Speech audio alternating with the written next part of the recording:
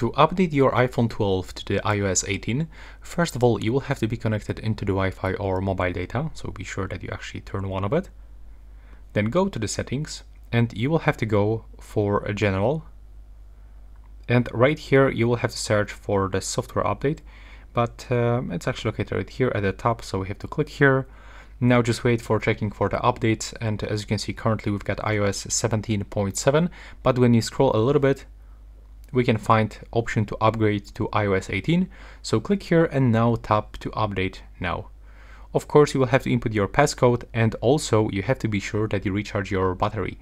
So you have to get at least 60-70%, because the update will take few moments until everything will be downloaded and then applying on the phone. So click agree to accept the terms and the conditions. And as you can see right now, it actually started downloading. So the update is requested, the update is on the way. We just have to wait for new incoming notifications that will appear here. And yeah, that will be all. Thanks for watching.